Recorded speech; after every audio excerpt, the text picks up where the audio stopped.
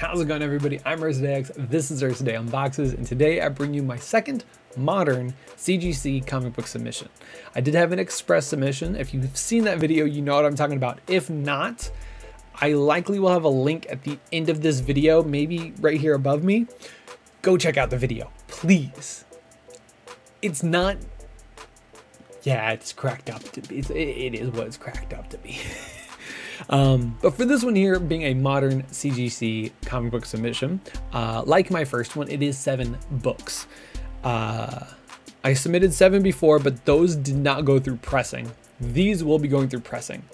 I don't want to run the risk of, you know, I live in the state of humidity. I live in Florida. Some of these came through the mail. If anything happened to any of these books and maybe I didn't notice it, I would rather not run the risk of it getting a lower grade than what it could if I send it through pressing. That extra, like, what is it? 15 bucks per book? Yeah, about 15 bucks per book. That's worth it to me to get that better grade and to guarantee me a 9.8 on some of these where I'm sending multiples to ensure me a 9.8 for my personal collection. Once I clean up behind this green screen, this green screen goes away and you guys get to see, you know, stuff like this on the regular, just behind me chilling, having a good time. So that's what I want, is to get myself a better chance at a 9.8 or higher. Maybe I would love to get one higher in a submission of mine one day, but we're getting off point. We're getting completely off track. Let's get back to these comic books right here in front of us, and beginning off with a 1 in 25, Something is Killing the Children, number 16. I held Something is Killing the Children, number 1. And for those of you guys who don't know, that comic book right now for a CGC 9.8, I mean, obviously timing could be a bit different than when you're watching this. Right now they're going for over $1,000. And I held it back in my comic book store back in the day before I knew anything about comics outside DC and Marvel. I was one of those that didn't know anything about Boom Studios or Image Comics or anything like that. And I was just like, all right, this is a dope looking cover, and set it back down. This is my little piece of Something is Killing the Children. I'm going to have something from the world of Something is Killing the Children, but this is my piece of the actual series of Something is Killing the Children. Beautiful cover. I bought something off of Rabbit Comics. It's a series that I'm reading. It was a series that I want to start reading. It was a back issue book, and I got an email from them saying, here's $5 off your next order. And then I had PayPal sending me saying, pay with PayPal on Rabbit Comics and you get $5 off your order. I was like, all right, I'm gonna get something really cool and I'm gonna get, you know, $10 off of it. I couldn't find anything that I wanted. And then this book came across my screen. I love the contrast between the two halves of the book, essentially. The logo of Something is Killing the Children on the shirt, almost like a crest right here. You know, her getting attacked, the blood contrast against how bright the floor is. It's just such a stunning cover. This is a Tony Infante. Please tell me if I'm saying that wrong.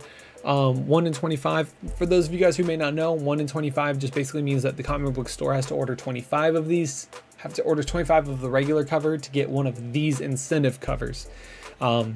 This one is a 1 in 25 as well.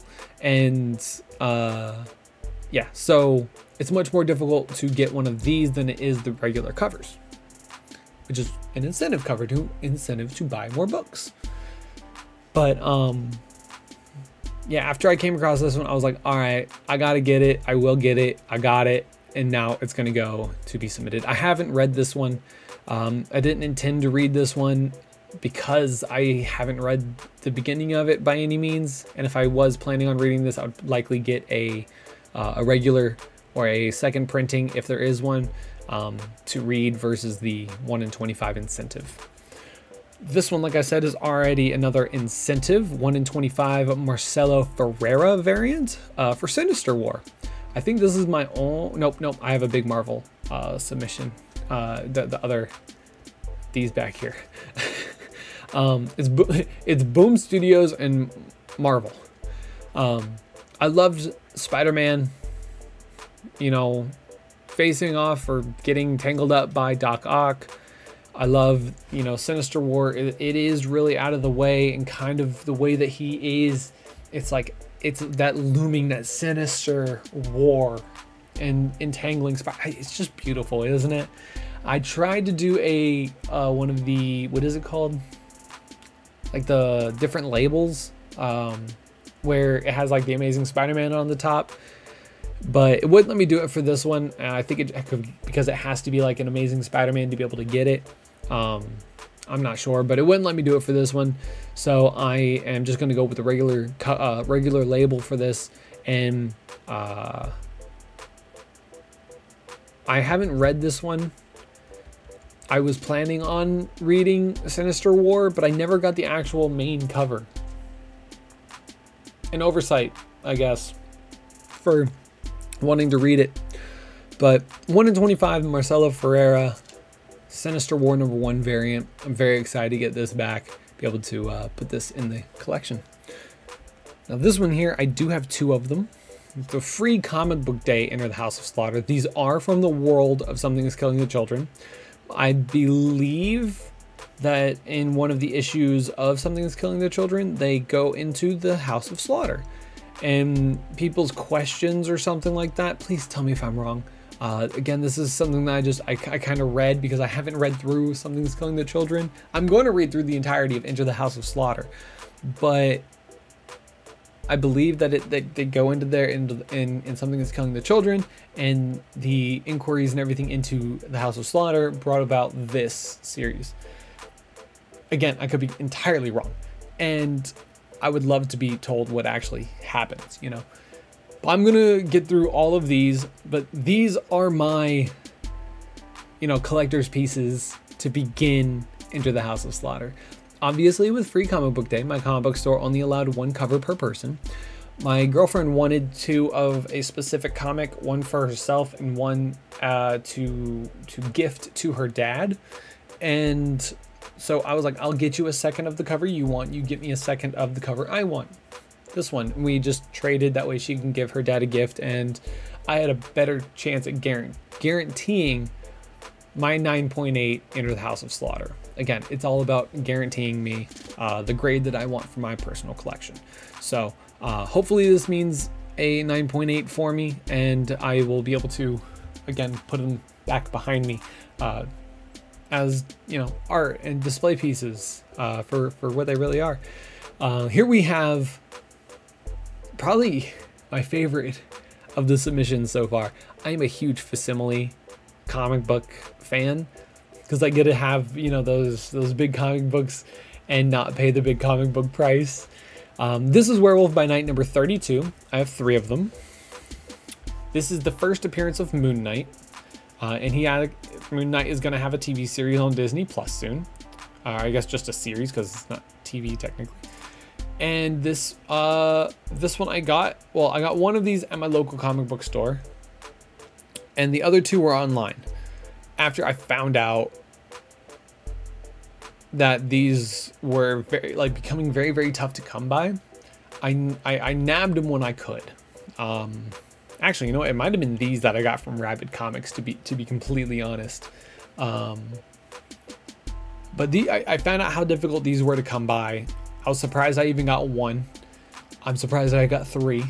But this, once again, is me guaranteeing, or hopefully guaranteeing, my collection 9.8 one. Excuse me, I'm so sorry about that. I want to have a Facsimile collection 9.8, and then eventually be able to get the actual Moon Knight and our actual Werewolf by Night 32 and put it up with the Facsimile Werewolf by Night number 32. That would be the coolest thing in the world. Obviously, I'm not gonna strive for that. If it happens, it happens. But yeah, so hopefully having 3 of these submitted is going to guarantee a 9.8 for me. But that's the submission. That's 7 cards. That's 7 comics. And again, I don't know when these are going to be coming back, but we have 2 Enter the House of Slaughter from Free Comic Book Day, a 1 in 25 Sinister War, and a 1 in 25 Something is Killing the Children. I'm so excited, guys. And I hope you are too. Get ready. It's going to take a long time for these to come back, but when they do, we'll know more about Moon Knight in the MCU.